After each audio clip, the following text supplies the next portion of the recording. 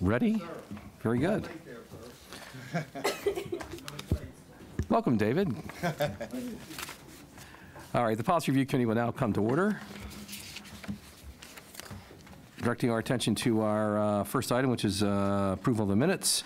Those minutes may be viewed at https://vimeo.com/2698627224. Moving on to unfinished business.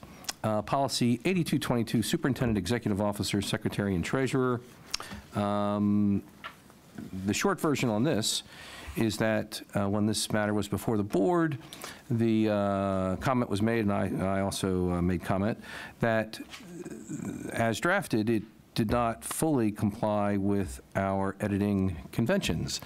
We had some hanging titles, and staff went back and adjusted that. And now, since that time, the General Assembly has passed legislation which expands somewhat on what records the board is to keep during its meeting. And while it may not be an extensive expansion, the statute reads as it reads. And my recommendation to the committee is that the matter be returned to staff for it to now again modify Policy 8222 so that it reflects what the General Assembly has passed and which has been signed into law with regard to certain specific matters or certain specific things to be kept with the records. We had also asked that staff come and respond to some questions that were raised during our board meeting about certain language of the statute, such as, full record and like that. And with that, I will turn to our committee counsel and ask her to approach the table and address some of those questions, please.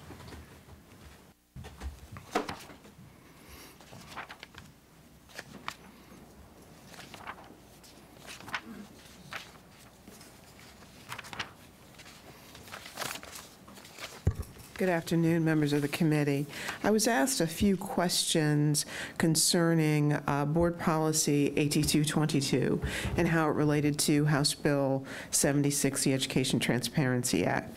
Specifically, I was asked about what the act meant with respect to a full and accurate description of an action. So in reading tea leaves, because that's pretty much what this requires, this analysis requires, the act itself does not define full and accurate description. The act simply indicates that as a result of the new law, that you, the Board of Education, will now be required to include a full and accurate description of your final actions. There are other requirements in the statute. For example, you're now required by law to keep a link or place a link in your minutes to all the actions of the local board. That you already do. And that your staff already does. So the new requirement has to do with the accurate description. Based on my reading of parliamentary procedure and what the board already does concerning its minutes, which are video minutes, I think that an accurate description of the final actions taken could be considered to be basically minutes, written minutes of what the local board does. And Roberts indicates, Roberts Rules of Order, newly revised, that's the 11th edition, subsection 48, indicates that the minutes of an assembly include the actions that the particular assembly takes. This particular board can then, as a result, and I've provided this to Mr. Virch, you need to write out your motions, the language of your motions, so that those can then be recorded by your administrative assistant and be given as a description, included as a description then for compliance with the statute. Thank you, Ms. Howing. And what is coming around is a sample of motion form from the National Association of Parliamentarians. And the form speaks for itself, but if I could ask members to direct their attention. If I could ask our members to direct their attention to policy 8222 in their packets, and if members were to go to, say, page 2 and over to line 14, line 14 on page 2 indicates that among the duties of the secretary, because the superintendent is a member of the board but doesn't vote, among the duties is to record minutes of the meetings of the board. And to the extent the General Assembly's action modifies a specific section of the education article, it would be it'd be a very straightforward effort to revise this policy to reference the changes identified in the General Assembly's act. Staff could then, with those changes, come back to the committee with this revised language. The committee now has a cleaned up copy and can readily review and make any additional changes, assuming staff might not yet have written it in the most efficient manner or to members' preferences. David. Doesn't the video taping do exactly that without putting it in verbiage on paper? Just one moment. Go ahead, Ms. Howey. Well, you are required by the Open Meetings Act to keep minutes. You are permitted by the Open Meetings Act to keep video minutes. It seems to me, the way I analyze it, it seems to me that if the video minutes were sufficient, there wouldn't be any need for the Education Transparency Act. So if you already had enough and were doing what you needed to do under the Open Meetings Act, I don't see why the General Assembly would have given you an additional requirement. Again, some of this is a little bit like reading tea leaves because the legislative history is non-existent. There is nothing in the legislative history that indicates why the General Assembly is requiring this, why the delegation required this, but clearly the Open Meetings Act was not considered to be sufficient. But wouldn't common sense tell us that not every committee, board throughout the state uses video minutes? And I would think that the act would be in line with those who would require those who do not video. And then, in other words, the video to me seems to supersede virtually everything. But I'm sure most or many do not video the meeting, so I could see why someone would want a Transparency Act. I mean, it makes sense then. But short of that's the only reason I can think of. What better, method could you use than looking at a video and hearing words that are spoken, that are acted upon? I just think for us, it just gives us additional work that doesn't seem to me to be necessary, to be quite frank with you. Well, two things. First, the act doesn't apply.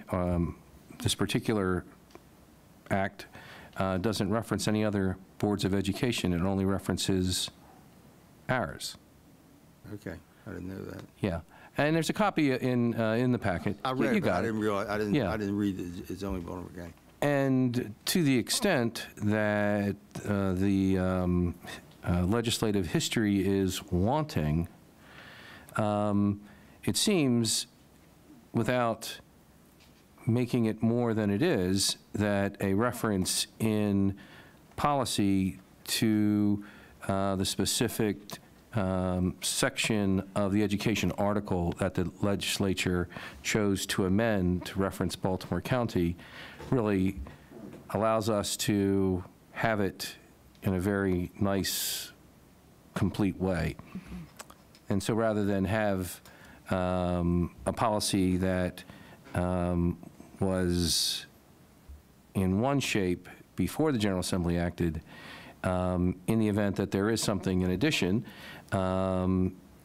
this certainly makes it clear what all is supposed to be available to folks. The last part of this is this. However accurate or reflective of board action video minutes may be, remember, in the use, all mediums have their advantages and their disadvantages, and video minutes can also be cumbersome in their use. So as opposed to going to a table of contents and finding a specific word and going to that page, while there is a link and a reference, and that's identified in the act, there may also be an advantage to those folks who are attempting to use both the video minutes and any accompanying written record to help guide them in their search for whatever occurred as board action. Lastly, action itself is not defined, because depending on how you look at it, not taking action may actually be action. And it says action taken. So in an effort to accommodate the act, which is now law, it seems that a specific reference to that section gets us there and solves for whatever problem may, however ill-defined it may have been, it was sufficient for the legislators to feel something was warranted. Okay. Yes, Kathleen. Thank you, Mr. Virch. In reading over the policy and the additional law, I looked up some other websites, and there is and I agree with you, Mr. Virch, that the video can be detailed, but it can also be cumbersome. And while we do have that, and people can go and watch the whole meeting or segments of it tied to our minutes, or tied to board docs, rather, it still can be very cumbersome. One of the things that I saw that might be helpful is a simple table that's on a website, and it has the brief motion and then a grid across the top, simple spreadsheet or table, and then it just goes down and tells what each board member's vote was on the brief description of the motion. So that would seem to fulfill the requirement of the law, have something that's efficient, not too much work for staff to do. And this motion form could be helpful in terms of clarifying the exact motion and then allowing our staff to minimize it if need be, or in its totality if it's brief enough as it stands. So I would suggest staff look at something along those lines. And also with our board docs, where we have the agenda items, to look into some manner that they may have in terms of just moving right along that board docs agenda with the votes. I know when we went to National Association School Board Conference in Texas, the board docs folks there were telling me about all these new modules that they had, so maybe that's something we can look into, and that would be helpful rather than have a separate table. But even the separate table could be considered. I wouldn't think it would be that much extra work. I'd be interested in others' thoughts. Any other comments? So, my suggestion is that this be returned to staff to reflect an amendment that references the specific changes to the educational article. And if in fact that's what the committee's wishes are, when staff returns, then staff can say, listen, we took a look at board docs, here's what else we suggest for how this information can be displayed. Yes, Kathleen? I agree with sending it back to staff. I would want to make a couple motions now for the PRC committee members to consider before we send it back. Would this be an appropriate time for that? Is it on point to the Transparency Act? And members of the committee, the statute is effective as of July 1st. So what Ms. Decker and I do in terms of procedure, we'll be doing for the board in order to comply with the act as of July 1st. So you will not have the policy again before July 1st, and the policy probably will not detail how staff will comply on behalf of the board, simply that staff will comply on behalf of the board.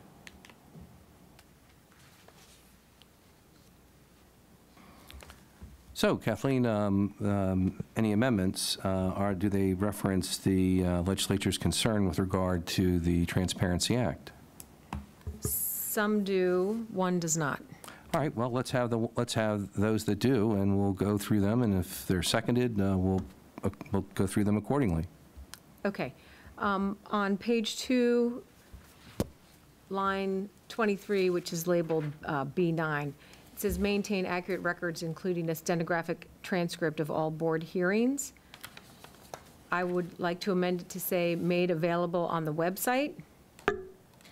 Well, here's the issue in part there. There's a confidentiality issue with regard to certain types of board hearings.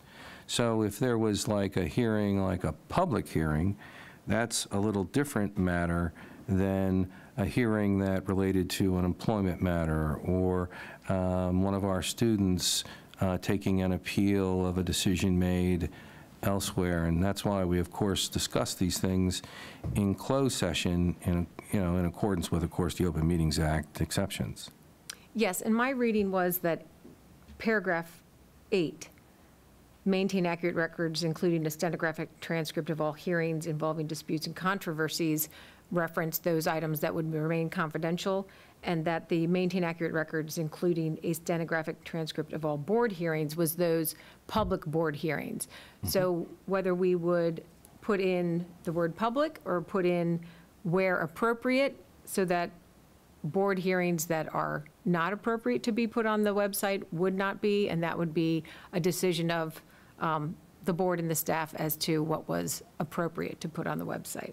Well, I think the word public really sort of then clarifies it so that there's no issue of confidentiality. The second part to that is, of course, I've been a proponent for a long time on the board of having transcripts available, and we actually priced it out at about $30,000 or so, maybe a little bit more. It's approximately $46,000 a year. And costs do increase over time.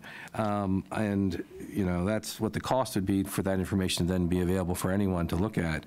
I actually think it's a good idea so that folks can use both the video and the transcription. Whether the transcription is stenographic with a person sitting at a device typing, or whether it's simply the words that were recorded then being turned into print for folks to read, that can certainly be worked out whenever the board's preference is. David? Well, first of all, as to what you're saying, our hearings aren't videoed, so. Well, that could also change. Well, that's, okay, that could. Go ahead, I'm sorry, I interrupted you, go ahead. I don't know if it's realistic. But the difference between 8 and 9 is very simple. In 8, it doesn't say all board hearings. In 9, it says all board hearings. Correct. One says all hearings, and one says all board hearings. Yeah. That's a distinction right there to me. Yeah, and it's almost as if when David says 8, he's actually referring to that numbered subsection that appears before, obviously, 9. All hearings would be almost a rubric for everything. And that's why Kathleen was suggesting that the insertion of the word public solves for why controversies and disputes and controversies. Or in the alternative, it could say all board hearings with the exception of those involving disputes and controversies.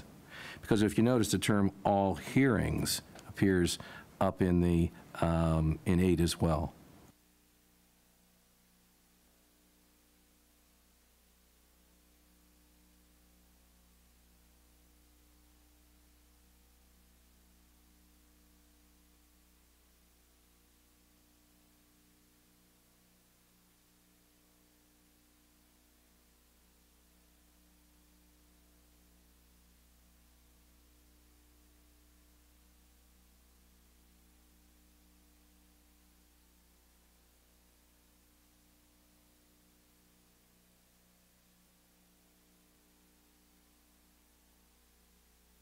No instances when we have a hearing that doesn't fall into those, that area?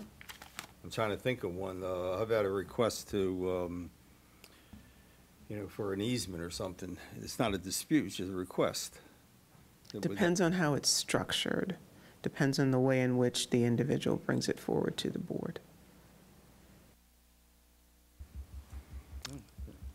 I'm not going to belabor this. Any other comments? All right, well, Kathleen, we were going to take these motions that you had one at a time, so if you have one, if you'd like to make your motion, and if to the extent it's involving public, then we'll do the word public. Yes, so I would make my motion for page 2. It's line number 23, labeled number 9. Maintain accurate records, including a stenographic transcript of all public board hearings to be made available on the website. Yeah, David, I mean, is there a second?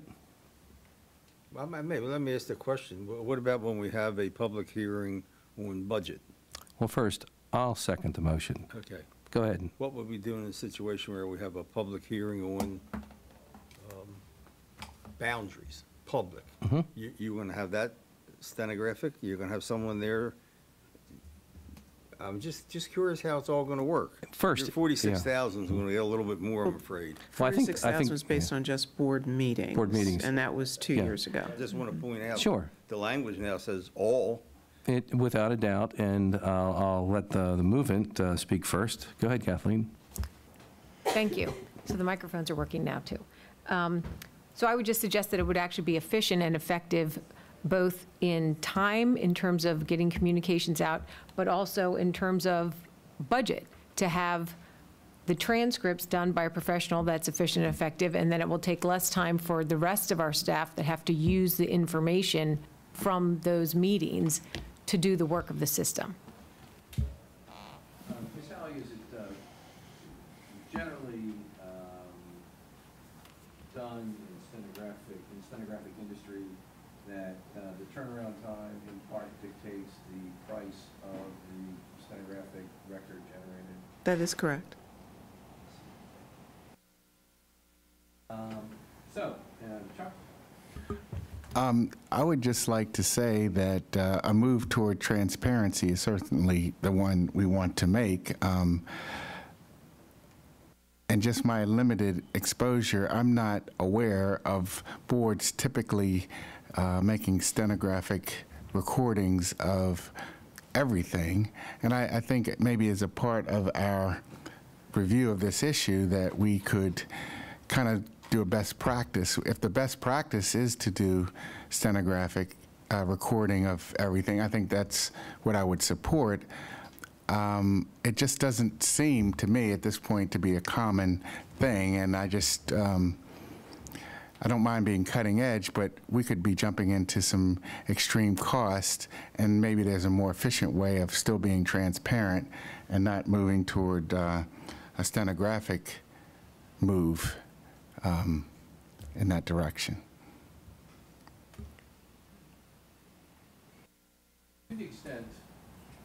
To the extent that the earlier estimate was generated on the basis of board meetings,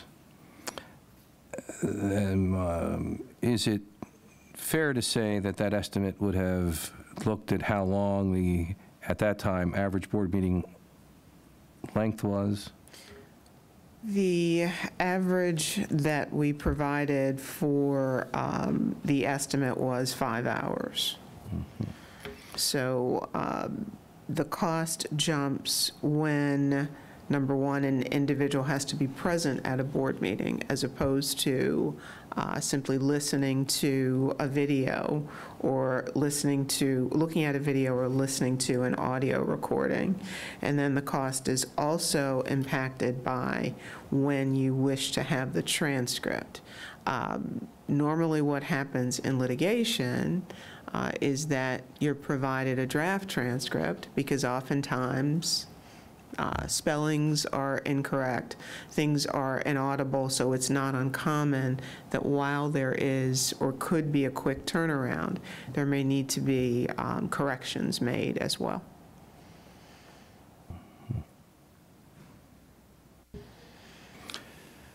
Yeah, David? Let me ask you this question, Margaret. I've been in hearings or in courtrooms. When there's a disturbance, and I'm thinking in terms, we have a public hearing, and there's always a lot going on. And we have people talking over people, and there's background and everything else. What does the stenographer... David, got your microphone on there, buddy. Thanks. What does the stenographer actually record? If part of it you may not even hear. I mean, we've been through that situation where we're using loudspeakers, people are talking. You know, it seems to me, I'm trying to see what's the value of this. I can't pin myself on anything value, but I think there's going to be a dramatic cost, number one. And number two, I think we're going to run into situations that doesn't even make any common sense. We got many times people talking over people, and I don't know how a stenographer, I don't know how to handle all that. Again, my point of reference would be hearings. And in hearings, usually the hearing examiner or the judge will say, the court reporter can only record one person at a time. So could you please not speak over the court, not speak over each other, rather so that the court reporter can record one person.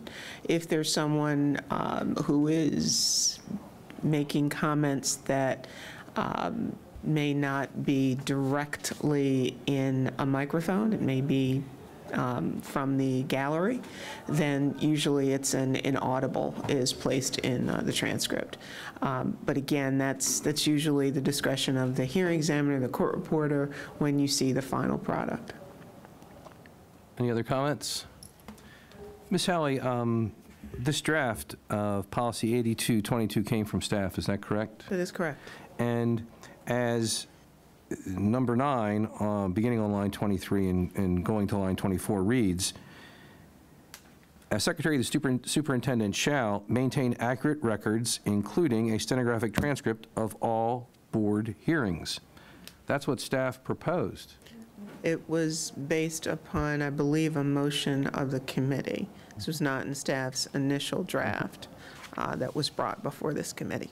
So then, in effect, the committee has already contemplated whether it wanted a stenographic transcript of all board hearings generated, and now the question really becomes whether that should be clarified to be public. And I think the next question then becomes whether there's an estimate as to what that cost might be associated with that. And one can review the last year for how many hearings have occurred and the average length of those hearings, and then it's possible to then generate an estimate as to the price tag. At least that's what it seems to me. And if members of the committee who earlier had made a decision that they sought, a majority anyway, and majorities are important on the Policy Review Committee, to the extent a majority had already made that determination that a stenographic transcript was needed, the question now becomes whether it should be public hearings, limited, and if there's a concern about cost, what that cost should be.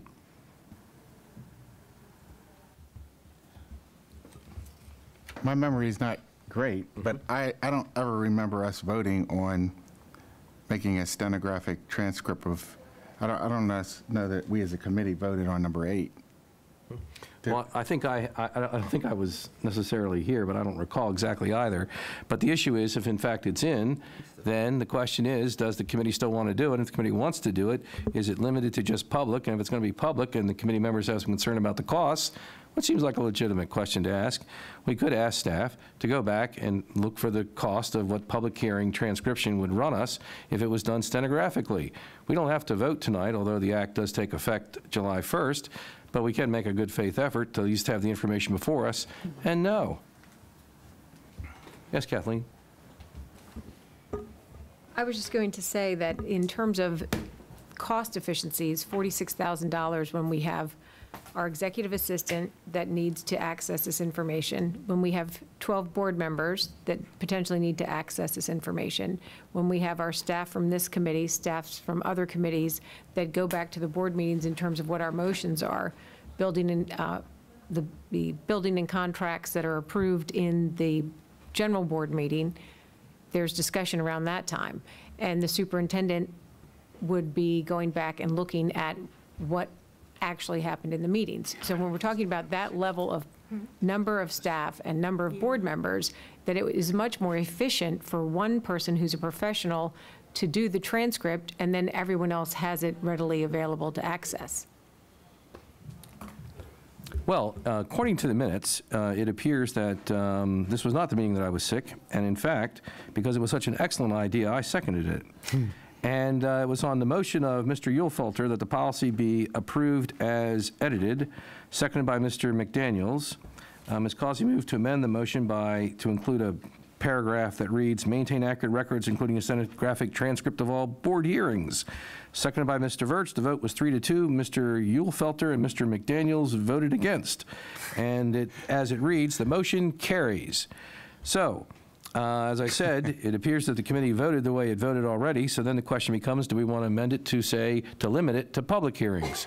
And Ms. Causey, your motion is to have it go to public, to insert the word public on line 24 between all and board. I've seconded it. Is there any further discussion on Ms. Causey's motion? I believe Ms. Causey also indicated as appropriate at the end.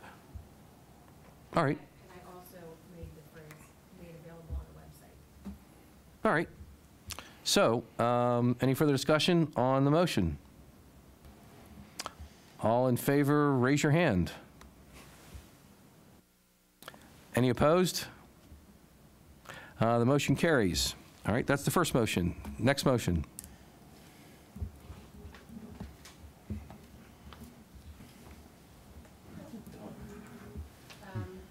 The next motion is to add a number 10, which would state that a stenographic transcript of all board meetings, including committee meetings, be made available on the website tied to our board docs.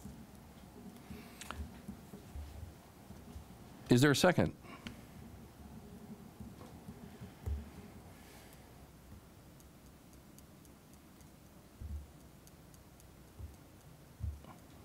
Is there a second? Well, I'll second it just because I want to find out what this term tied to means. Well,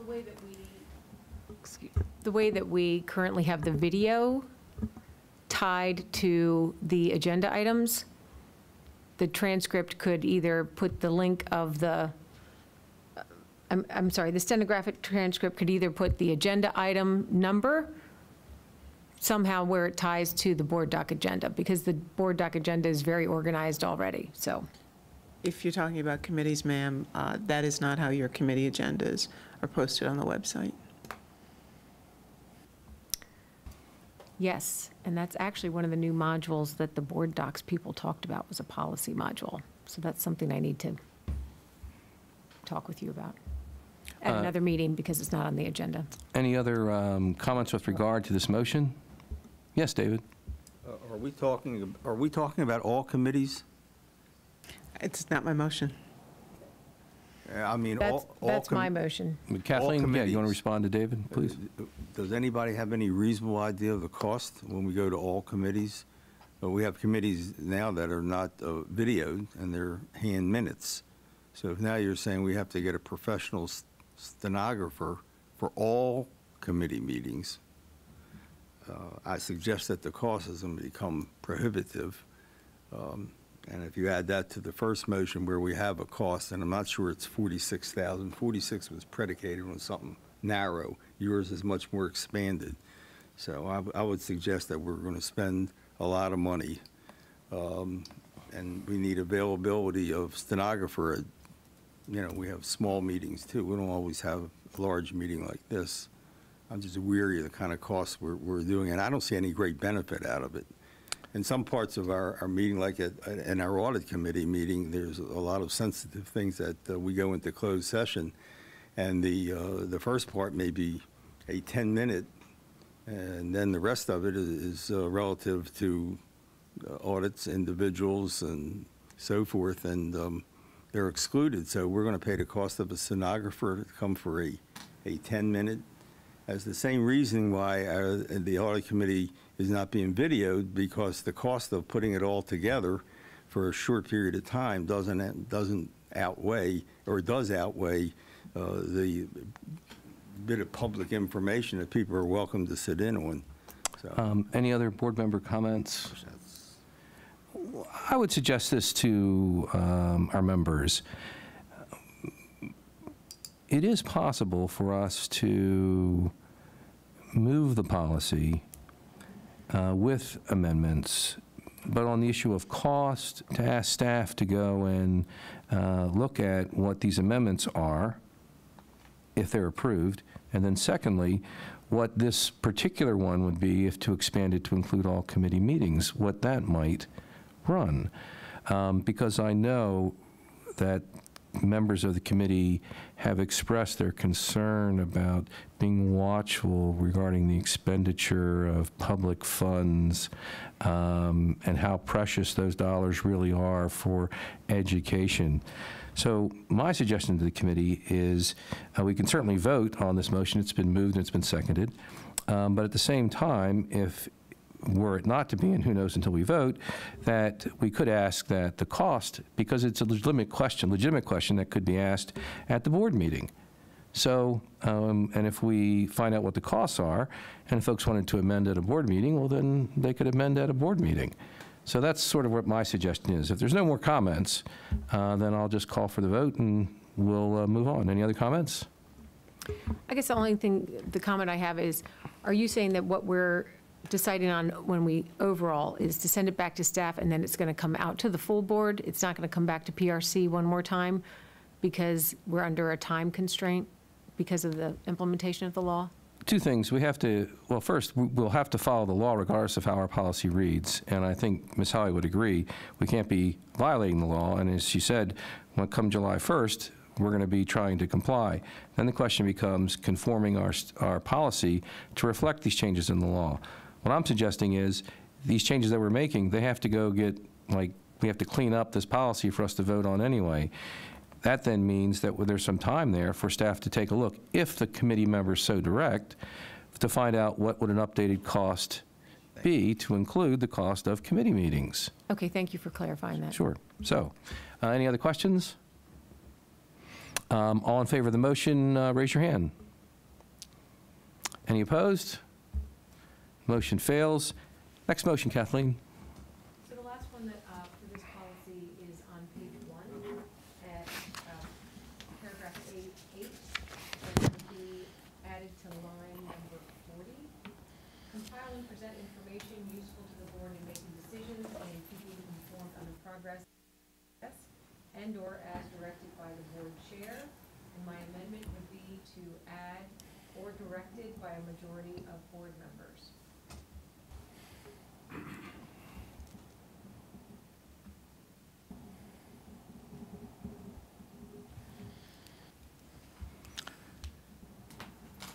Is there a second to the motion? Second that. Okay, Kathleen? I think that it's appropriate to have the ability for a majority of board members to also request specific information rather than have information limited by only one member of a 12-member board. Any other comments? My sense is that 8 in itself warrants additional attention because as it reads, compile and present, it reads in total, as executive officer, the superintendent shall compile and present information useful to the board in making decisions and in keeping informed. It seems to me that there's a subject that's missing in there on the progress of BCPS and/or as directed by the board chair. I think, or a majority of board members, I think that's board action, and it doesn't need to be in because the board's taken the action to vote it. I don't see a harm in it being included, but it's to suggest that somehow the board has limited itself in its majority action. And I note that the motion reads majority, not supermajority, and it doesn't read 4-member minority. So to the extent that this paragraph needs to be revised anyway, I think we should talk about what should go in there about who's going to be in keeping informed. Any other comments?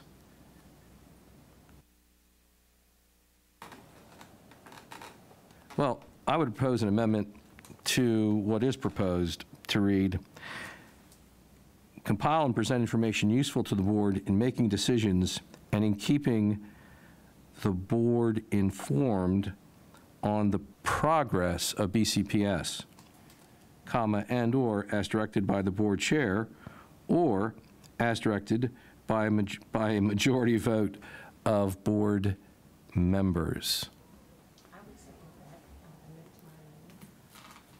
But I would note, there is this, thank you for seconding, because now, by way of reasoning, informed on the progress of BCPS, that's not a particularly clear term. So that's my only reluctance. I mean, I like to think the system is progressing and we're doing good things, but informed, perhaps the word would be in regard to, or with regard to BCPS, informed regarding BCPS. Perhaps that's the better term to use, because if all we're going to talk about is progress, which I think is a positive forward-looking thing, we may be overlooking those things that are not progressive, those things that might be regressive, things that might not have been working well. Any comments? Yes, Kathleen? I mean, I would think when leaving it and keeping informed on the progress of BCPS would also allow for discussion of the lack of progress. So being informed on the progress would also include if there were a lack of progress. Well, what if I was just to say, how about if I withdraw my motion and have it read, and in keeping the board informed regarding BCPS. That way it's any kind of information. There's no limit. Right, it shouldn't be any limit, just be all-inclusive. Okay, so is there, I would second that one. so there's a, okay. I'll just ask Ms. Clark if she has a sense for what the motion reads. The motion to amend the original motion. As I understand it, it would read down, compile and present information useful to the board in making decisions and in keeping the board informed regarding BCPS, and/or as directed by the board chair, or as directed by a majority of board members. I thought you said Yes, Chuck. majority vote. My concern with removing the word progress is that I don't think, at least my intent is not to hear that the PTA council is meeting, there are things that are going on in BCPS. I don't think that is what I would like to this number to mean. I think it's more what you said, the overall and as Kathleen said, whether we're getting better or worse or whatever word you want to, I don't want to just hear about BCPS. I want to hear about the direction of the educational work that we're doing. So at least progress kind of hints at that. I think taking it out just leaves it open to anything. What if it was to read, and we're just talking, and I know this sounds like the need to withdraw an amendment to an amendment to an amendment, and in keeping board members informed, comma. How's that? I don't like that. All right, well, what do you like, Chuck? Even like progress or lack of progress or something. I mean, I would like to know more about the general direction of this system as opposed to interesting items about BCPS. And I don't know, again, what words to use, but that's where I'd like the item to state. Well, directing your attention to the beginning, it reads, compile and present information useful to the board in making decisions. Does that do it for you? No.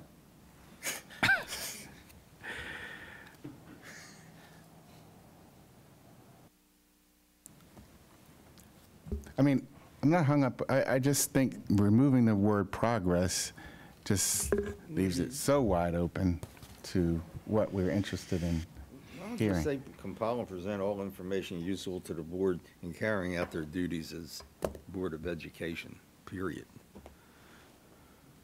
That's all inclusive of everything, unless you think something. Wordsmithing. I'm willing to withdraw my motion, and I know that my motion was to amend, I think, Kathleen's motion, but I think it would then read, compile and present information useful to the board in making decisions or in fulfill, or how did you word it, David, with regard to duties? But all information, not, don't want to limit it. And all useful to the board in making decisions, keeping informed on, I forgot what I said, the administration of BCPS or something like that.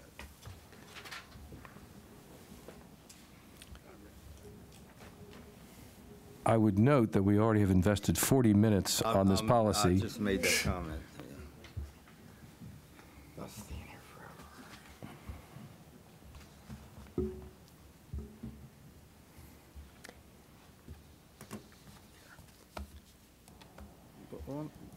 Do we need a motion, or since the staff is going to take this back and rework it anyway? Well, the deal here is that the staff knows what the majority of the board wants in terms of the reworking. We ask that they include language that's all encompassing. What if it read, compile and present information useful to the board in making decisions regarding BCPS and/or as directed by the board chair or by a majority of board members? Is that lean and clean enough? Yeah, Kathleen? Just to Mr. McDaniel's point about progress. So we make decisions, but there's also times when we're informed about progress or lack of progress or the need for some additional programs where we aren't necessarily making decisions right at that point. So for instance, we had a presentation on school climate. We didn't make any decisions about that, but that was staff presented to the board in order for us to understand, are we making progress on our priority of having a positive school climate? So I would dovetail with Mr. McDaniel's on needing something about informed on the progress. Well, I hear you, Like that and from I'm staff. thinking that, why are we limiting, as David suggested, information that we are having access to? And if it read, compile and present information useful to the board in making decisions, and/or as directed by the board chair, and/or as directed by the board, by a majority of board members. That doesn't limit what information can be requested, which I think is probably the better way to proceed. So I'll withdraw my motion, and I'll seek to amend yours with this language. Compile and present information useful to the board in making decisions, comma, and/or as directed by the board chair, and/or as directed by a majority vote of board members, period. I'm okay with that. Is there a second? I'll second it. You're only talking about the ability to make decisions. David, there's short-term and long-term, so information we receive today may benefit us later to make decisions. Information we receive today may benefit us to make decisions immediately. And it's sort of a continuum of information gathering. Okay. That's okay. Okay. Whatever. Anyway, any other discussion? Patty, are you comfortable with how that should read? Yes. All in favor, raise your hand. Passes. Kathleen, any other motions? No. Okay. And that'll go back to staff, for staff to make those revisions to clean up 8222, and then we'll have a look-see at it and invest another 40 minutes in fixing that. We're on to 3. And I noted that the only comment that someone made at our board meeting was that unless someone was online, they might not know what the agenda for board meetings are, and that impairs communication to folks who want to take an interest and comment on policies. And they weren't familiar with what the policies that were on for first reader for the board until they came and received a packet of information as to what was identified. And that's what my recollection was, the only comment received. And that was from Ms. Saroff, on policy 1270. Based on Ms. Saroff's testimony, do any board members have any motions that they'd like to make with regard to the input from Ms. Saroff?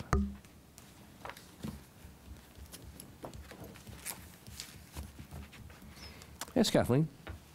I don't think this has to be tied to a policy, but there are communication paths that are used now that do not include the board meetings. So there's news tips, there's the calendars that are online and digital. So it may be a better practice of the board to have all communication paths that are going out to parents in terms of calendars, where they say on Tuesday we have parent mobile coming to this school, or we have a parent university class in here, or we have some student activity, that they would, as a matter of course, include all of the board meetings that are happening so that it becomes a regular communication path. It's, and then it's something that parents can have, because those news tips are very informative, I find. With respect, Ms. Saroff's comments were not that she didn't know there was a board meeting. Her concern was that she didn't know the specific policies that were going to be looked at or introduced for first reader. I mean, I think we're all in favor of additional communication and listing board meetings, committee meetings on, say, the hot tips for whatever interest it may draw. I mean, I don't see anything bad about it, and I suspect it could be readily implemented without any specific action on the part of the board. Whether that then makes the email that much longer to get through when you're looking at what the hot tips are, that might be another matter. Anyway, are there any motions with regard to Ms. Saroff's public comments? In the absence of any, I ask that we now move to the next policy, which is policy 3231, vendor performance evaluation. And I would ask Mr. Smith to come forward along with Mr. Saris.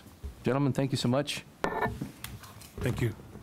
Members of the committee, I'm joined by Mr. Saris to discuss policy 3231, vendor performance and evaluation. I know this is a policy that the board has had quite a bit of interest in, so I won't belabor the fact. I will kick it directly to Mr. Saris to go through the salient points. So at the last meeting, the committee requested that we provide the draft rule for their review, which was done, and a couple of suggestions were made by the chair, to which I have no objection, and would be happy to answer any other questions that the members have. Thank you, George. I did want to ask you, directing your attention to the rule as proposed for amendment if the policy, proposed revised policy was adopted, directing your attention to line 36 on page 1, non-construction contracts. As I read that, really the triggering mechanism for when a sponsoring office shall complete a vendor appraisal form is when they're requested by the Office of Purchasing. Is that correct? Assuming the contract. Correct. So as it reads, by the Office of Purchasing for all contracts over $25,000. So when a request would come from the Office of Purchasing, the request The request is not for all contracts over $25,000, please generate as a sponsoring office, a vendor appraisal report. It more likely would be, here's this contract for over $25,000. The Office of Purchasing is requesting the specific sponsoring office to generate a single vendor appraisal report for the following vendor. correct. Right, and For that's, yes. That's what my concern was with the proposed rule. It makes it sound like the request can only be for all. I mean, I know that doesn't make common sense, but the way it's worded, You're right. The intent was that for all contracts over $25,000, the purchasing office will require the sponsoring office to complete the evaluation. Okay, and I can't resist asking you this question because it begs to be asked. Under 3 definitions B, suspension, it says an interim action taken by the purchasing manager to prevent vendors with unsatisfactory appraisal reports from bidding on additional BCPS contracts, comma, where there is probable cause for debarment. And I wanted to ask you what you meant, or strike that, what was meant by the probable cause standard? Is it more likely than not that they should be disbarred? I mean, that's what I'm just trying to... Yeah, it's really not intended to be a legal term in the context of criminal law, but rather, and we could certainly come up with something less suggestive of that. But when there has been questionable performance, we would suspend a vendor from further bids and participation until we make a determination on debarment, which is also appealable to me from the purchasing manager and to the superintendent from me. So I'd be happy to change the probable cause language. Would perhaps some language, and I'm just talking with you here, it's what I hear you saying is if there was something in the vendor's history of performance or lack thereof on a particular contract that might warrant debarment. Yes. That's really what you want to be your, that's sort of what, that's what your sense would be under that part of the rule. Yes, and those are itemized in 7B on pages 3 and 4, where we list 13 criteria for which debarment would be appropriate in the rule, excuse me. Yeah. So, I mean, the role of the Policy Review Committee is not to write the rule, it's to make sure that the policy is a policy that's reasonable and meets certain needs so that the more specific implementation of the policy can be delineated in writing. Yes. I got you. All right. Any board members have any questions with regard to the policy 3231 or what was provided at the request of the committee, a copy of the proposed revised rule 3231? Yes, Kathleen. Thank you. And I wanted to thank staff for working on this, and I'm very glad to see this policy come forward. In the past 3 years of my service on the board, multiple times I have requested vendor performance evaluations, and after 3 years of being on the Buildings and Contracts Committee, I have never received a vendor evaluation, a vendor performance evaluation. So I am looking forward to having this policy enable the board members to see those evaluations in a timely fashion. So what I wanted to understand is if you can walk us through the rule, because from my reading, it seems as if there has been a removal in the policy, a removal in the rule of contracts, non-construction contracts, having to have one that's over $500,000.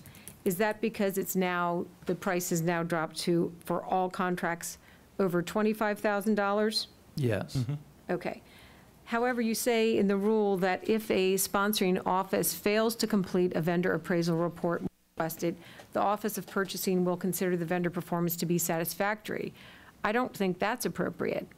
I think if it's requested to be done, it should be done. Just because it's not done doesn't mean it is satisfactory. Well, the intent here is to, because we are obviously increasing the volume of this work by revising this rule, that obviously it's the burden on the managing office to comply, but if for some reason they haven't, and because if there were a problem with a contract, there would be other triggers pulled, such as my office would draft a letter to cure, and we would be meeting with the vendor, all of which would be more important than filling out this survey in the case of noncompliance, that the focus would shift to those legal actions of enforcement away from filling out the form. I hear what you're saying, and I agree with the element of the additional amount of work for staff. And I think perhaps what may be needed is a separate statement that there is a dollar value where it is required that that evaluation be done. And if it's not done, then that contract would be deemed unsatisfactory. I would be happy to consider that and discuss it Is that, with the staff. and I'm curious my colleagues' thoughts on that. Well, I agree with that sentiment. I think that if we're going to have a practice, that we shouldn't assume, because for lack of information, that everything's okay. So I would rather raise the level that we're going to require it, and not assume anything as a part of it.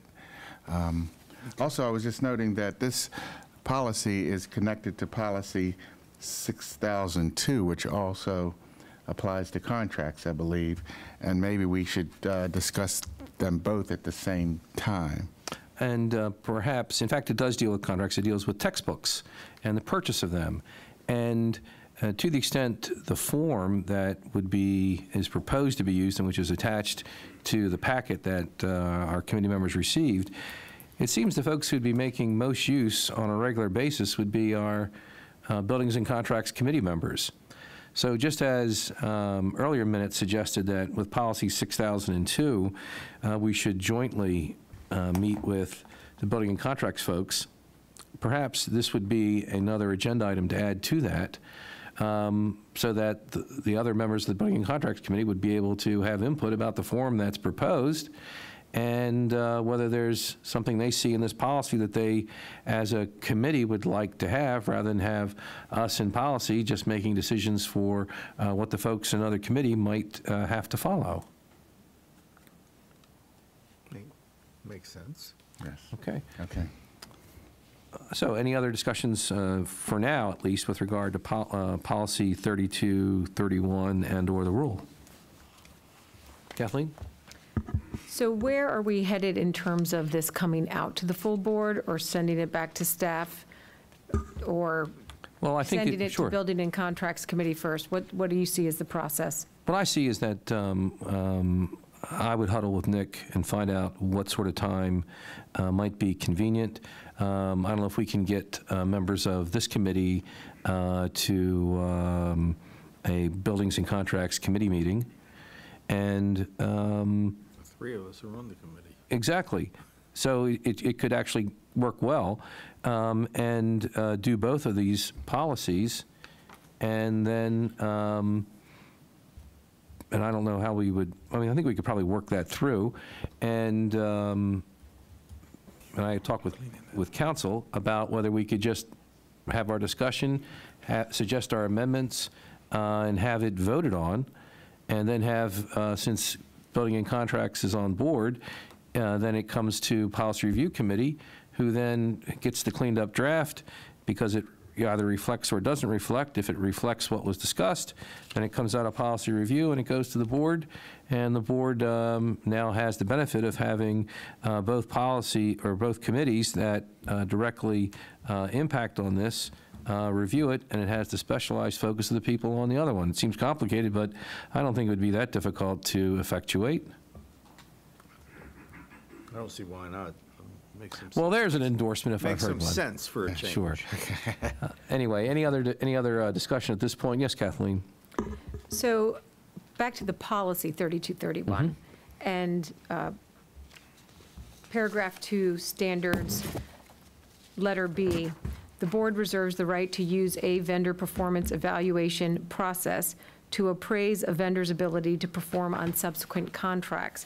I would like to make an amendment for that to say to perform on subsequent contracts or to decide to continue or discontinue the contract.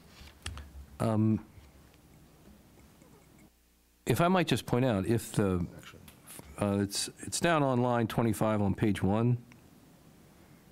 Yes. If I might just point out, in the absence of a second at this point, to the extent it's the desire of the Policy Review Committee members that this be done jointly with Buildings and Contracts, we could just entertain a motion that we do the two of these together. I huddle with Nick, we get a date, we have our hearing, and then it isn't as though we've amended a policy without input from Buildings and Contracts folks. I mean, and you could, in fact, we could do it where we have our amendments and we circulate them to everybody in advance, so everybody's aware of what's being proposed, and then folks can decide what it is they want to do. So could I just Sure, go ahead. interject that the board has the right to terminate a contract for convenience or for cause, and I don't want it to limit itself by linking it directly to the performance evaluation from a legal perspective, to which I defer to our counsel. And I also hear how, and I mean, I heard how it's written, so that it just identifies the process. It doesn't strictly limit what would be that criteria at this point, so that Right. there isn't opportunities for abuse of what's supposed to be an accountability process.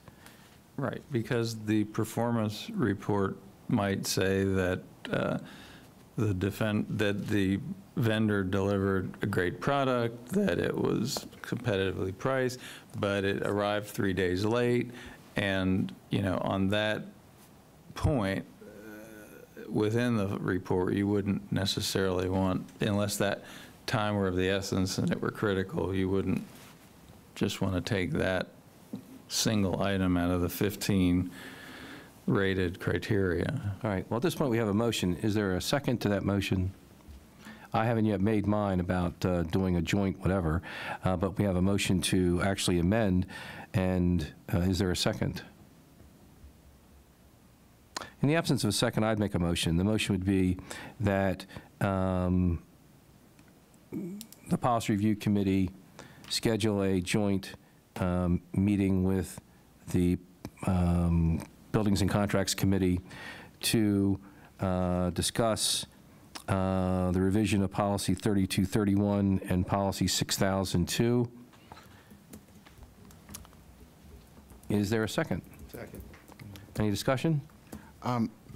Again, I'm in favor of this. I just wonder, do we get into any different realm if we have a quorum of the board when we combine the committees? Is that? You're already a public, the committees are already being treated as public bodies. So it doesn't make any, okay. All right, thank you. What a nuanced comment, Chuck. I agree. I hadn't thought of I just that. woke up and said that. But I'll tell you why. Well, okay, I'll take it. All right, Kathleen? So I wanted to discuss a scenario. It's not related to making an amendment, but it is to have the concern understood, and then for staff and my colleagues to consider how can this concern be addressed if in fact others share the concern. So back in 2014, there was a $205 million contract passed for laptops. And then just recently, in May, the vote was supposed to be taken in March, but we had a snowstorm, so then it was in April. There was a contract for $140 million in laptops.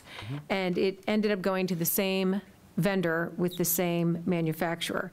And yet, after spending, I believe it was $163 million out of that $205 million spending authority, the board did not have a vendor evaluation to look at to see how this contract had worked out across 4 years, $163 million, and 80,000 students, 11,000 staff that were impacted by the product. So how is that concern of getting, in a timely fashion, information on our vendor performances going to be addressed in the policy and the rule? Well, it's addressed because we're talking about semi-annual evaluations rather than an evaluation at the end of the contract term. So, but is that a semi-annual evaluation that will be deemed satisfactory if not turned in? Or where is the dollar volume, or where is the criteria under that this makes current- sure that this situation doesn't happen again? Well, I'll just also add that we did verbally attest to the satisfactory performance of the vendor you're discussing. But you're right, the language that we've currently talked about, which is under possible revision, would not require that every office respond, and that that's something we're taking back to staff to consider changing. And that's something that we, in this joint committee, can discuss in terms of what dollar volume, what number of students impacted, what is the criteria that the board feels is appropriate to receive a timely vendor evaluation in order to make the best decisions for our students.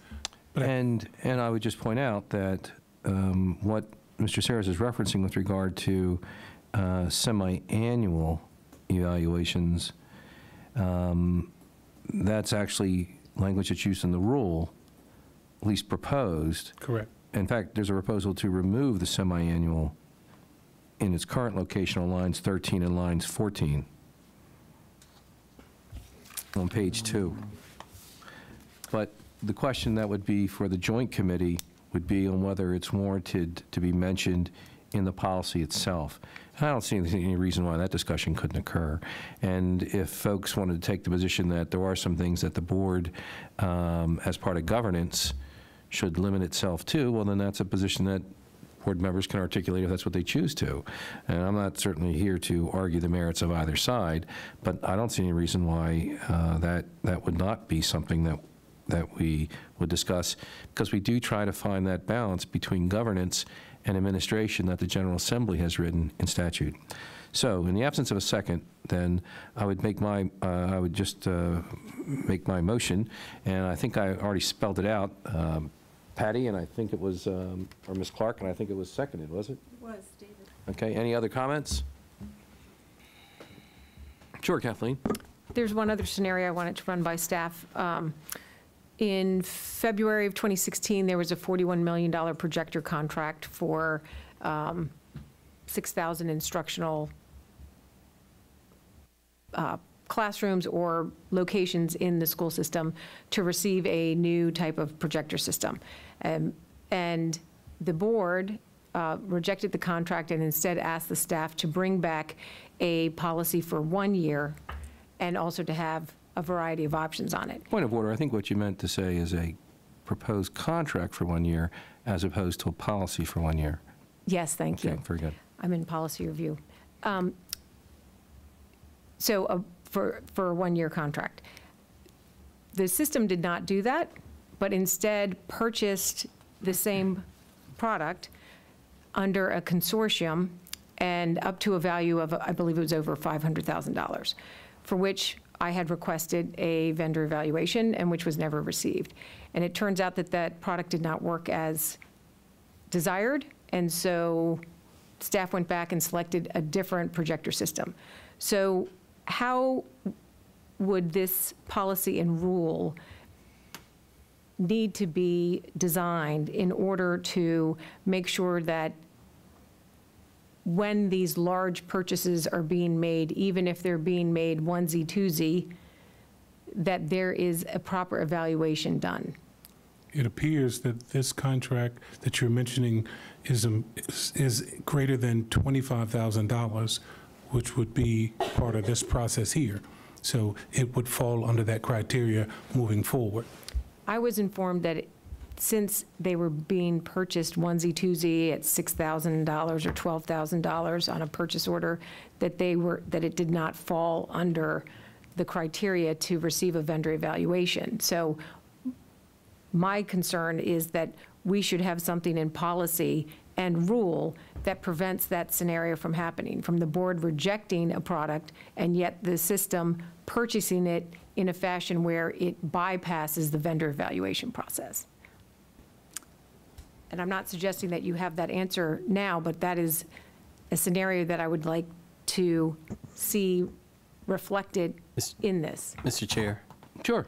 I would ask the staff if they're prepared to clarify some of the comments Ms. Causey made to make sure that they are accurate.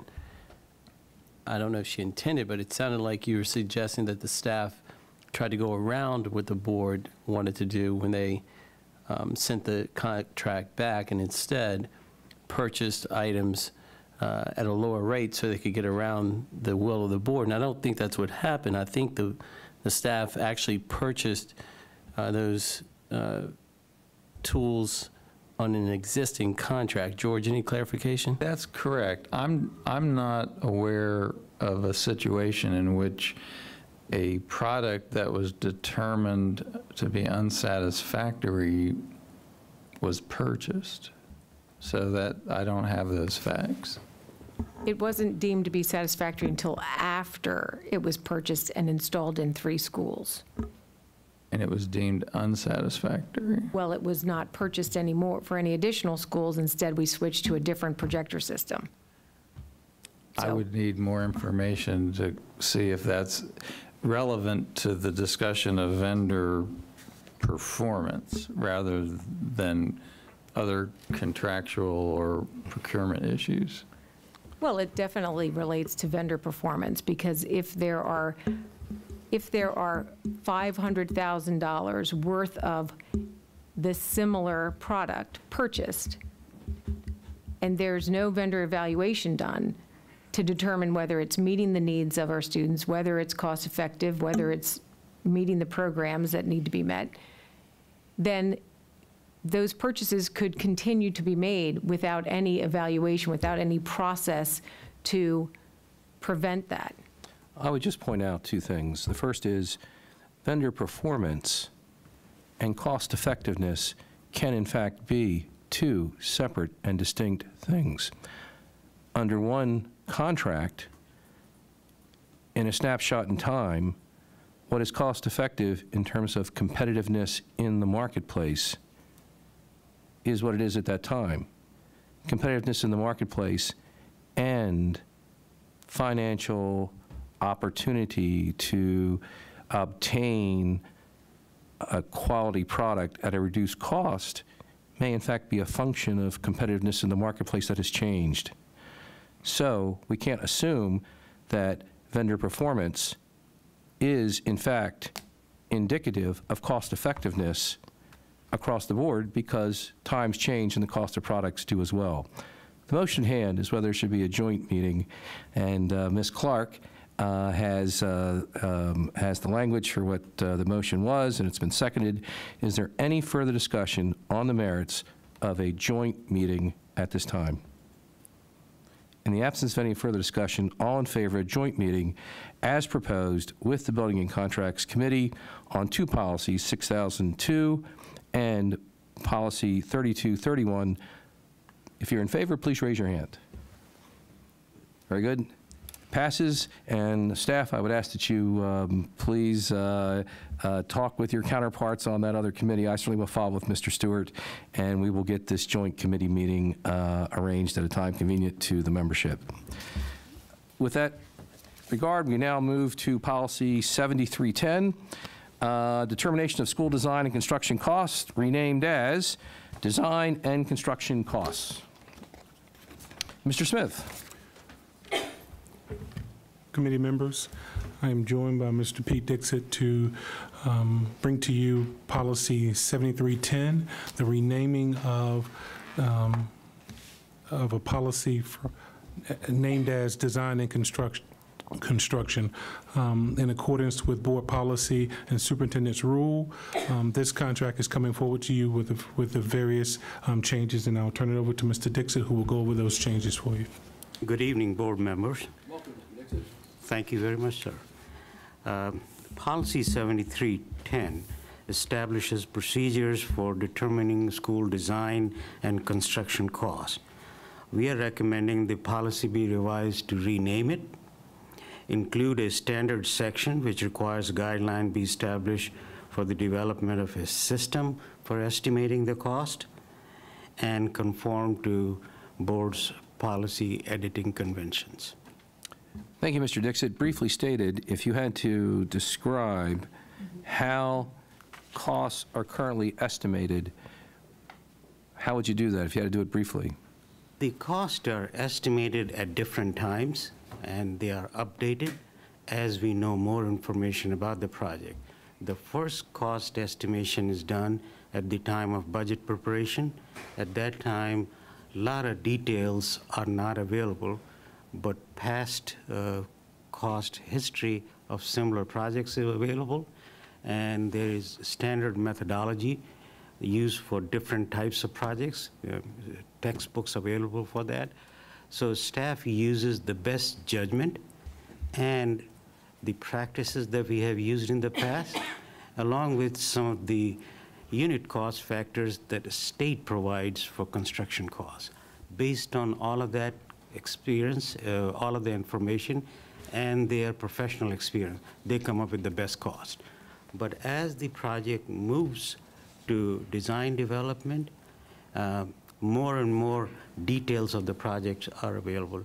So the cost is fine-tuned and shared with the staff and with the fiscal partners.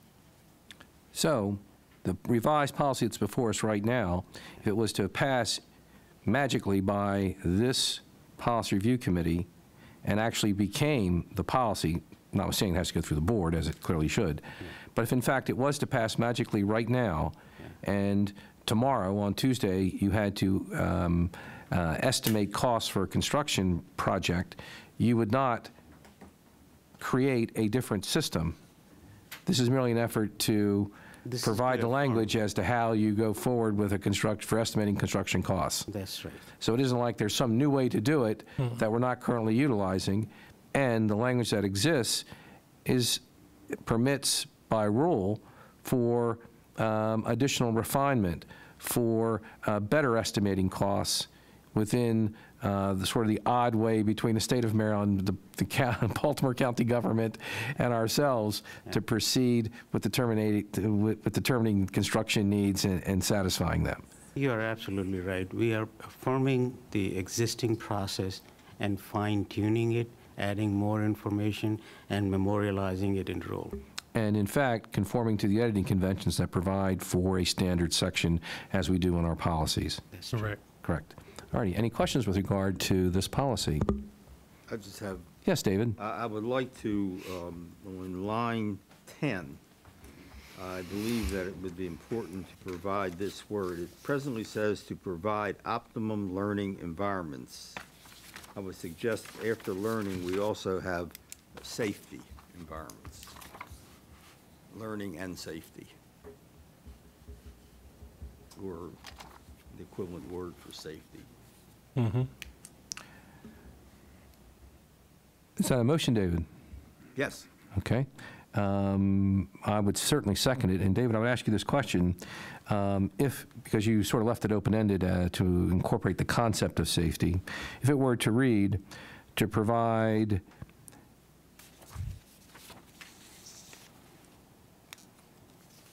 optimum learning, to provide safe and optimum learning environments. I'm fine. I just think that in addition to learning, which is really the education, that we just make sure we do things now in the future that whatever the best practices are for safety, since it's a hot topic, I think we have an obligation to make sure that that's part of what we are in fact doing. We recognize the importance of safety as well as learning. All right, so would you accept an amendment? I'll let you do the wording. You understand what I'm trying to say. I would propose an amendment to David's proposed amendment, which would read for the policy statement, beginning with line 7, the Board of Education of Baltimore County, board, recognizes its responsibilities to build educational facilities and any additions thereto, and to renovate any such facilities, when necessary, to provide safe and optimum learning environments for all Baltimore County public schools, BCPS, students in a cost-effective manner. Sounds good to me. Any further discussion on the amendment? I think it's great. Only great. Fantastic. Any further discussion? All in favor, raise your hand. Any further amendments? That'll be recommended. Yes, Kathleen? I just had a general question. Sure. There was a legislation passed this session related to transferring school construction authority, additional authority to the Interagency Committee for School Construction. So there were some new regulations that I believe were approved by the IAC at their first meeting. How does that impact this or does not impact this? Or how does it impact the work of your department? To the best of my knowledge, all of those changes pertaining to HB 1748, I believe, they will be effective FY 2021. So they are still in the formative stage. We are working with IAC, and we are in open communication with them. And if there are significant changes, we'll share with the leadership here. Okay, thank you for that update. All right, thank you so much. Moving to the next item on our agenda, which is Superintendent's Report, Policies for Review in 2018 to 2019.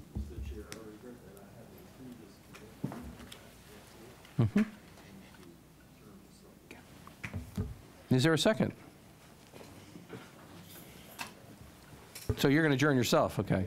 All righty. All right, David. Be safe. All right. With regard to Superintendent's Report? Yes, very briefly, with respect to the next 3 items, members of the committee, policy scheduled for review in 2018-2019, pursuant to Board of Superintendent's Rule, 8130, the policies that are scheduled for review with the 5-year cycle, as well as those for annual review, have to be presented to the board prior to the end of July of each year. So the staff proposes recommending what is currently behind tab 6 to be on the July 6, 2018 board agenda. Well, when you say board agenda, do you mean the Policy Review Committee agenda? No, it would be the board agenda as an information item, sir. Sure, okay.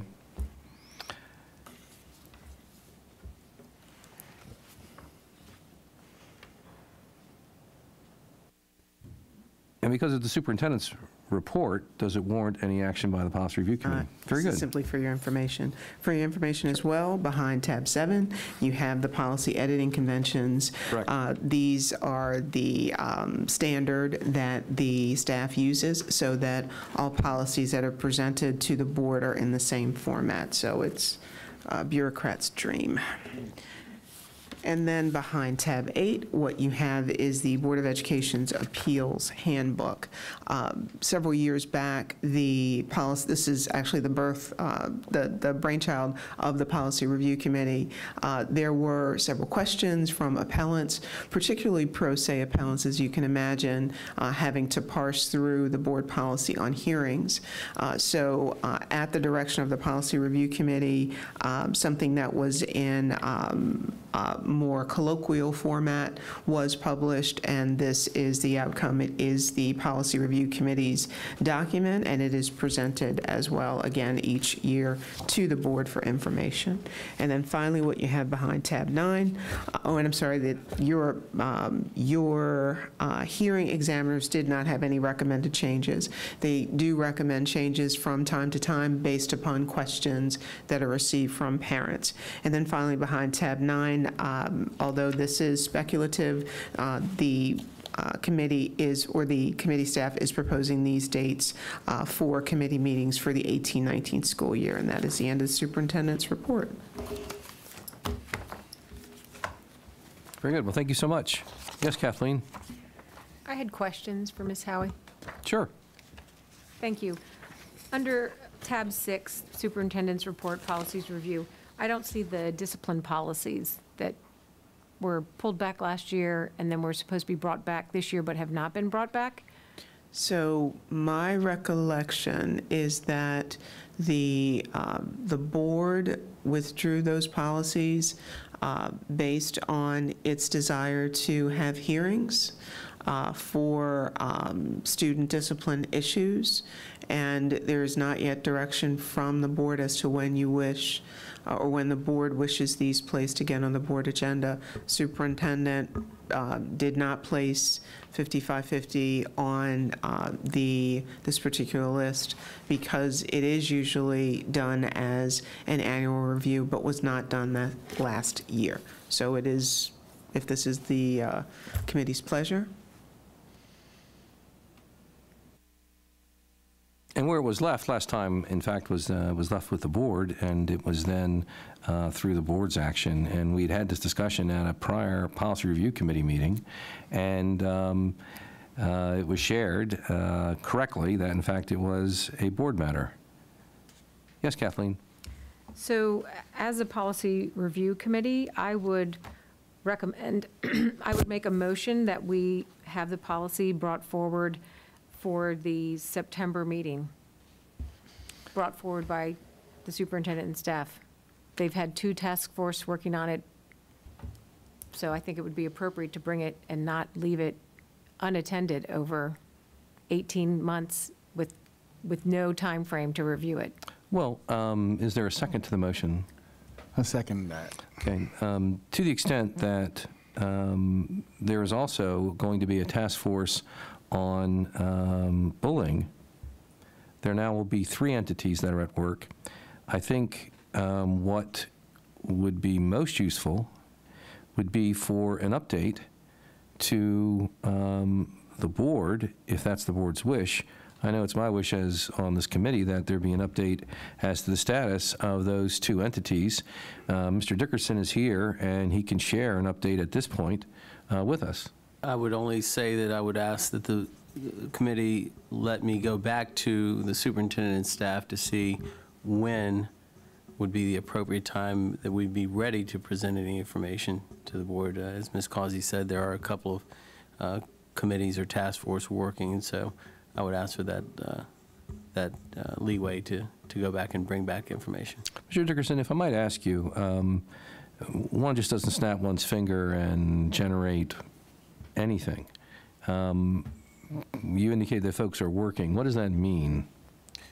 Well, really just it means that there are staff and committees working and looking at discipline in schools and behavior in schools, and I just don't have any updated information to provide right now on where they are in terms of being ready to present something publicly to this committee or the board. I just would ask that we be allowed to go back and get that information. And if I might ask you, there's at least 2 committees, is that right?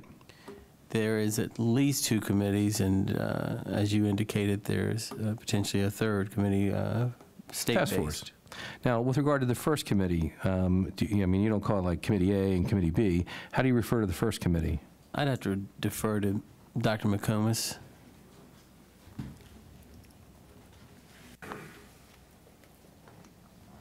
Hi. Hello. Good evening, afternoon.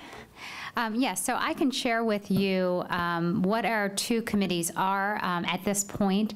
One is a work group working with our TABCO partners in looking at what are discipline practices in schools as implemented, and also looking at what our policies and procedures and our student handbook is. Another committee is a group that assembles annually to review the handbook and make any revisions that need to be done to that handbook. And so that's the two work groups. Dr. McComas, thank you for sharing that. I would like to ask you with regard to the first work group, you had mentioned membership on that includes folks from TABCO. How big is this work group? Approximately, is it a I would 5 say people? approximately 25 people. 25 folks. And if you could just briefly describe the membership on that work group. It is comprised primarily of TABCO membership, myself, my executive director, Dr. Wisted, Dr. Adams joins us, as well as the community superintendents.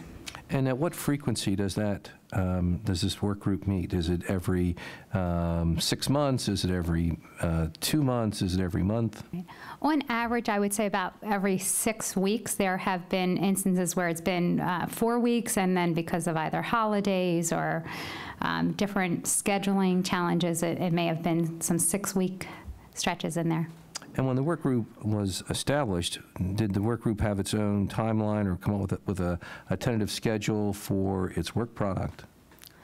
So the group set forward aspects to look at, and we have been working kind of month by month through that process.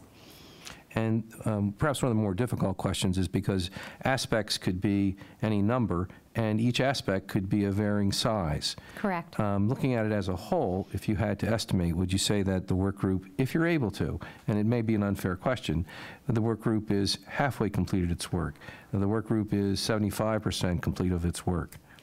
Well, again, I think it is difficult to quantify in that manner. What I would say is we have identified some areas that we feel we've come to look at where our next steps of implementation are, and we have other areas that are still being analyzed. Right now, next steps in terms of implementation, you can see how next steps of implementation to board members is, that term has a little different view, because then it would be the implementation end would be actually approving a policy. So if I might ask you, to the extent that there has now been an Office of Climate established, and does the Office of Climate have representation on the first work group with TABCO? Yes, through Dr. Wisted. Very good. And with regard to the second work group, is there also representation of the Office of Climate on that second work group? Give me a I see second someone to- nodding in the background. I personally have not participated in the second work group, which is why Winston, I if you'd don't like to have come firsthand to the tell. witness table here.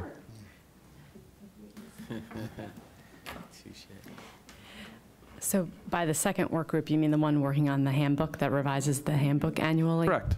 Yes, so that is a large group that has staff from the Office of School Climate, as well as school administrators and teachers. And out of the first work group, we have included members from that TABCO work group to join the handbook work group.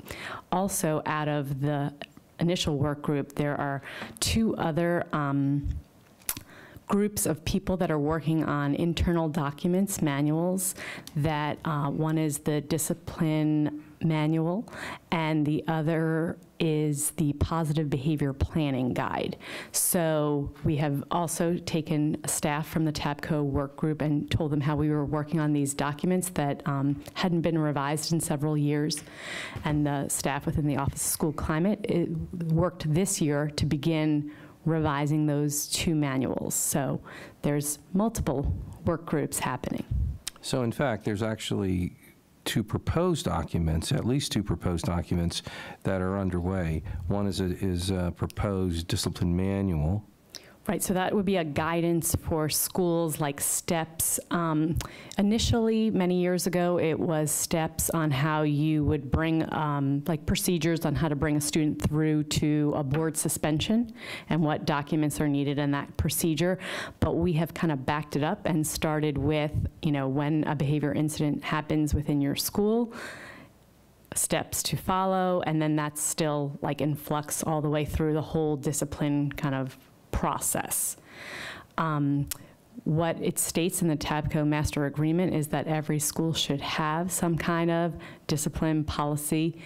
They should have some kind of behavior management policy within each building, and so there was some miscommunication between the members of that initial TABCO group and what was happening in schools, because they were calling it different things. They weren't calling it a discipline policy because the policy we follow is the board policy. But then within every school, they handle the procedures of an incident differently, and so that's determined at the school level. Right, but what I wanted to ask you is, these two documents, is the contemplation for these two documents that they would be system-wide, they'd be for use system-wide? Yes, they're guidance documents. Correct. And when you... Approved documents. Right. Correct. Right. And when you refer to use in individual schools, you're referring, are you referring to the discretion that's provided to, say, principals, to administrators within our 175 facilities? Yes. I see. And it would be under a common rubric, which would be these two proposed documents, which, when in fact when in the future there is a board policy, these proposed documents would need to align, in fact flow from any overall system-wide board approved, which is somewhat redundant obviously, policy. Is that right? Correct. Yes, so the current handbook that went through some revisions this year still had to use the previous board policy with all the categories and all of that language. Now, with regard to a timeline for the two work groups, I asked Dr. McComas about what that timeline was, because I don't want to presume that one can just point a finger and set a date, and what then is produced is a final work product. Based on your participation in these two work groups, what can you share with the Policy Review Committee today as to, if not a percent, or where in the review that's underway are the two work groups? Well, I guess it's hard to say because they're still misunderstanding. So there's kind of different beliefs by different groups of people. So I think it's really powerful that we took some staff from the TABCO work group and allowed them to participate. Although we had teachers and administrators on those other committees, they weren't teachers that were part of this TABCO work group. And so they have different feelings than some of the other teachers that we had in the work group. Well, so they're yeah, still sure. trying to come to a consensus on what things should be disciplined and not disciplined, or allowed in schools or not allowed in schools. I mean, to give you an example, the cell phone issue has come up, and that is a sticking point that not everyone's on the same page about. And if I may ask you, these two work groups, what, if any, participation on the two work groups is there for parents of our students? I believe the handbook, right, has it. There are PTA representatives on the student handbook and have been since time immemorial. Because that's been our practice. I got it. Okay. All right, thank you so much. Any other questions? Oh, yeah, Chuck? Thank you. I just wanted to agree with Ms. Causey that based on the input from stakeholders all around the county, that it shouldn't be perceived or reality that we have our discipline policy on the back burner. and it's kind of delayed from when we looked at it the first time. But at the same time, I agree with, I think, where you're going with this. There are a lot of activities that are going to affect wherever we go with the discipline policy. I think even Ms. Henn prepared us for a motion that she's going to make to start a task force of some sort. And how we coordinate all these different efforts with developing a policy is going to be challenging and timely.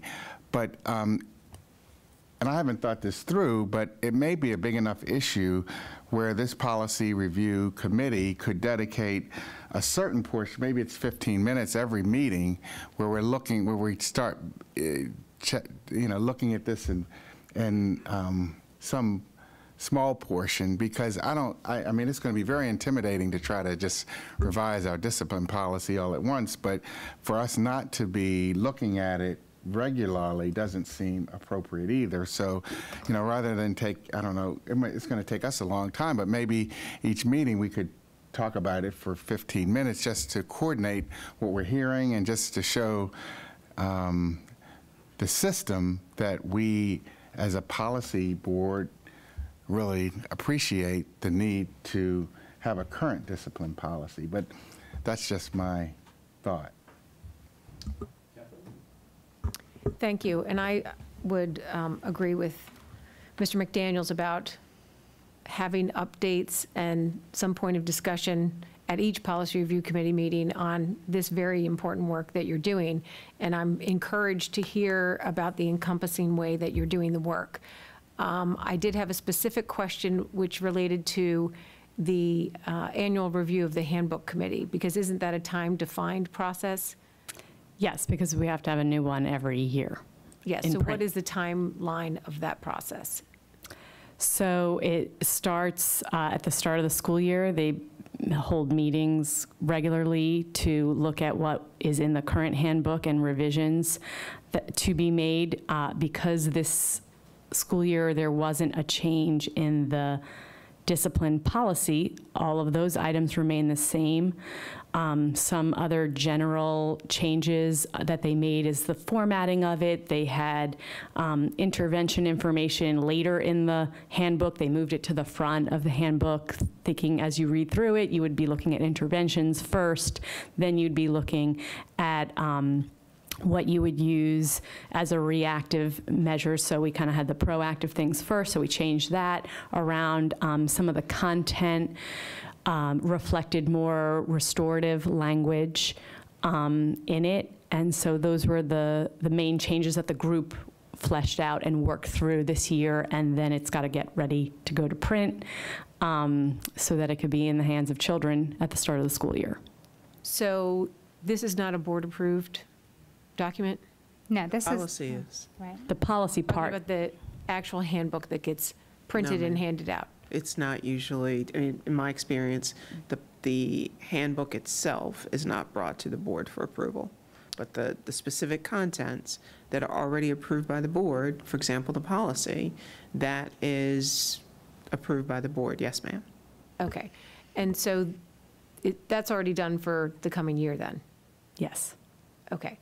I would like for the board, the full board, to receive a copy of that as soon as possible, just for us to see what's in the handbook.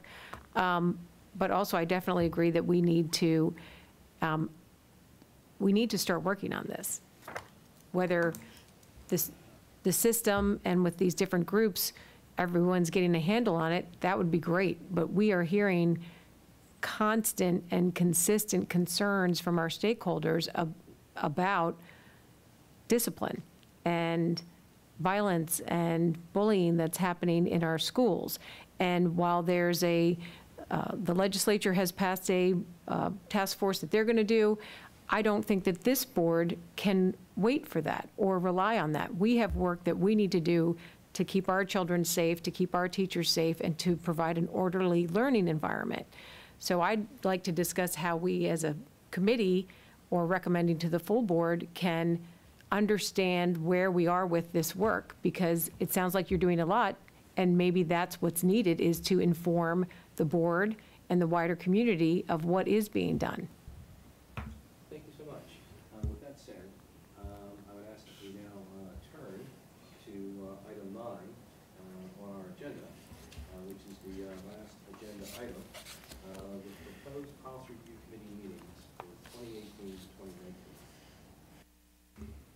for 2018 and 2019.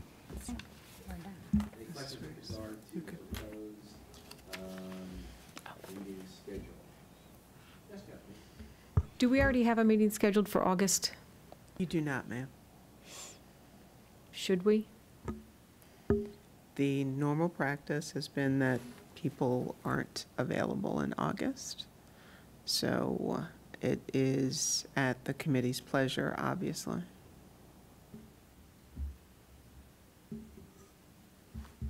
Any further comments? Yeah, Chuck? Just with January, is that customary not to have a meeting in January also? It is not. However, given the fact that there will be transition on the board, the fact that the board has scheduled additional meetings to discuss the budget, it is staff's recommendation that you not have a committee meeting in January, since the board will already be overloaded with board meetings as well as budget meetings. And isn't it also true that any new board could decide to have as many meetings? Any board could decide to have as many meetings as they wanted to. That is certainly true. Very good. All righty. Yes? I understand the staff's reasoning about January being crowded, but thinking forward in terms of the new board, that perhaps to have a policy review committee meeting that is an orientation, not to actually process policy, but to go through what is the normal process, how these meetings flow, how then the decisions flow back to the board for the process that we have there. So I would just ask that that be considered. Any further comments? That's a good idea, I think. Josie, any comments at your very last policy review committee meeting ever? Well, I can't speak for Halima. I don't know what she's doing. All righty. That is the last item on our listed agenda, other than absenteeism. And it was on there because of some recent questions raised, and there is the business end of Project Attend and how we address issues of students not attending, because if you're not in school, there's a lot that of opportunities then that are missed. And if you would identify yourself, please. I'm Sharon Oakes. I'm the coordinator for Pupil Personnel Services. Good. And what would you like to share with us with regard to absenteeism? Well, if I may, Mr. Sure, Birch, we please. also have our coordinator for school climate, Dr. Brinkley, I think will be here in just a moment. She stepped out for just a moment, and Dr. Wisted. So if I may, I'd like to have Dr. Wisted go ahead and share with us sort of our approach here for updating you on absenteeism. Dr. Brinkley? Our Sure, Office so- of Climate. Welcome, Dr. Brinkley. Please pull up a chair. So we can share some general practices. We didn't know if you had specific questions or not, but certainly Sharon can go over for us the proactive measures and things we request schools do to kind of get ahead of attendance issues, and then what to do once there are specific attendance issues for children, and that whole process of what the recommendations are. Okay. So do you want to share that? Okay. So we have a sort of a flow chart that we use in the Office of Pupil Personnel Services, and actually it starts with summer meetings with the PPW and their schools to establish practices for the upcoming year and to make a plan for their attendance committees. We recommend that all schools, and most schools do actually have attendance committees that meet either quarterly, monthly, or however they believe suit the needs of the schools. So they start out with that summer planning meeting. The committees typically consist of a number of school staff, from an administrator, counselors, clerical staff who record the attendance, the nurse, and anybody else that may have specific information on why a student might be missing school. So through those attendance committee meetings, we identify kids that are sort of more high risk for not being successful in school because of attendance. And we start out with a series of interventions that are school-based, starting with attendance letters and required parent conferences, just meetings with students. And once the school feels like they've exhausted all of their efforts, then they'll ask for an intervention from the PPW, which could involve letters, home visits, required parent conferences with a family. And if all of our interventions are not successful, then we have a program called Project Attend, which is sort of a more informal program that's a joint collaborative effort between the Department of Juvenile Services and our office and the schools, where we bring selected kids in front of a hearing officer who is usually a DJS probation officer who just serves as a hearing officer. I can just interrupt you really. Could you say what DJS is? Oh, I'm sorry, Department of Juvenile Services. Thank you so much. Sorry to interrupt you. You're on a good roll there. Keep going. I know, I was. So if at that meeting, we go over attendance grades, and we have a family and a student there, the PPW and a member of the school staff, and we just look at what are some of the things that we can do to assist that student, what are the barriers, what's keeping the student from attending school, and if it is determined to be an effective potential intervention, we'll place them on Project Attend, and those school kids just get a little bit more attention. For example, if by 10 o'clock that student's not in school, before Connect Ed calls are going home, that student will get a personal phone call from somebody at the school to see where he or she is. Sometimes we give them alarm clocks or whatever they need to help them be successful. If after that things still are not improving, we'll involve the state's attorney, and they'll send a letter reminding them of the attendance law, and our final step will be to take them to district court. And when you say send them a letter, you're referring to the parents? Yes. I got you. And go ahead. So there are a bunch of other things that we do outside of the things that are on this little flow chart here. We also do all kinds of proactive things. We do an attendance awareness month in November to coincide with American Education Week, because we have parents in and out of the building. We sponsor little competitions between schools and try to do, some things to get kids psyched about coming to school. We also send out letters in the beginning of the year. We provide schools with items that they can put in their weekly or monthly newsletters that they send out about the importance of attendance. We have all kinds of letters that we've developed that schools and other offices can use to work on attendance. And then individual schools through that attendance committee will develop kind of like a positive behavior type of program. So for students that have good attendance, each school determines how they're going to recognize specific students. Sometimes it's the letter from the principal at the end of every quarter. Sometimes it's a special treat of some kind at the school, a pencil or some certificate of some kind. Mm-hmm. And so I think what's important that we've been requesting schools to do also through their attendance committees is kind of get to the root cause of what that behavior is. So why are they not attending, and trying to work through that, because the intervention will be different based on what the cause or the function of that behavior of why they're not coming to school is. And I'll add finally, based on those data points, schools can then use that as their SPP climate goal in order to target attendance for the entire group or a specific population of students. I understand my seatmate has a question. Yeah, I was going to ask Ms. Oakes or any of the panel if you could categorize or prioritize our big challenges in terms of chronic absenteeism. Is it the students that are beginning to lose interest in going to school? Is it health issues, or their social? I know there are a bunch of them, but what are the big three? So health issues are often taken care of, because if it's a chronic health issue, they can hold a student support team meeting and discuss intermittent home and hospital so that education continues with it. So.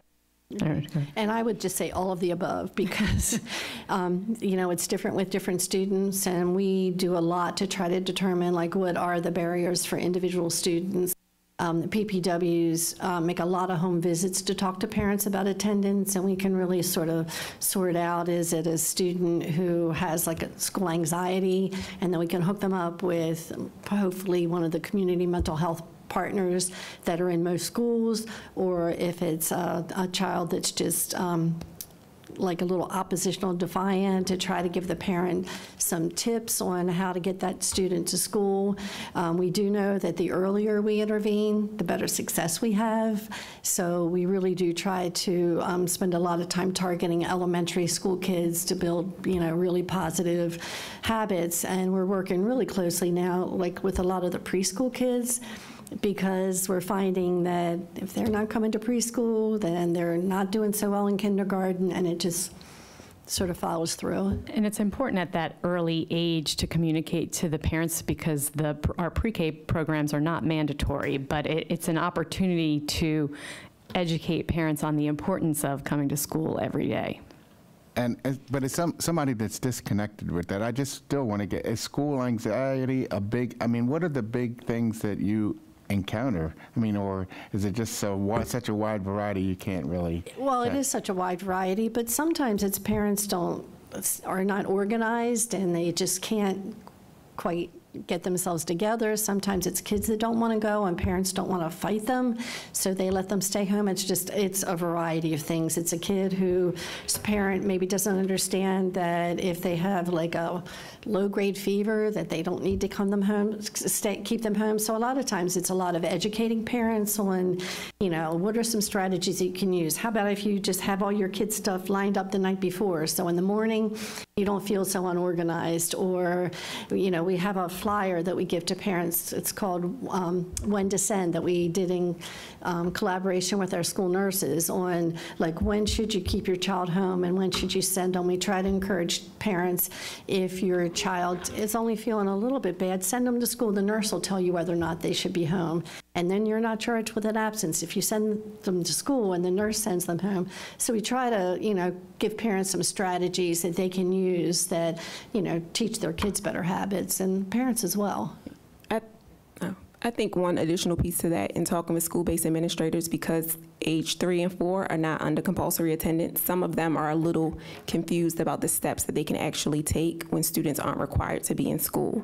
So part of it too is education for administrators around the proactive steps and who to work with within our department and even within the schools, in order to have those monthly and or quarterly meetings with parents about the importance of early learning as it impacts as students continue on.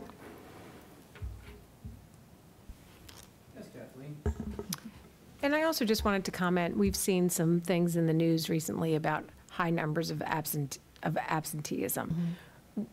As that is reported, one of the things that came to my mind was home and health, where students do have a health situation, but it is being handled through excused absences, through setting up other supports for that student.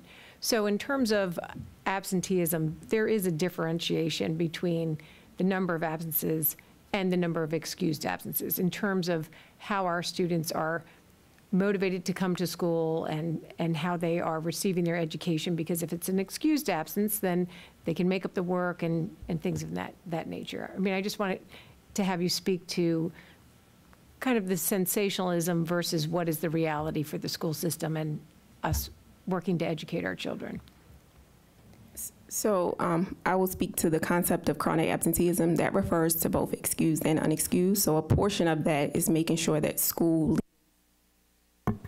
processes include making sure that they get the notices from parents. Unfortunately, it doesn't take away the absence, but at least it allows us to justify why a student isn't there and have the proper procedures for students who are ill or have occasional illnesses that's going to require them to be out.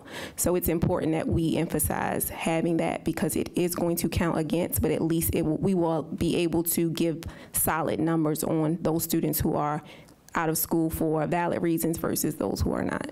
And then the research shows not being in school is a deficit, through the years as far as student achievement. So even being an excused absence and getting the makeup work, it's not closing that gap for students that are out. And what are the numbers where you define as chronic? Greater than 10%? 10%. Greater than 10% of the number of days? Yes. Okay.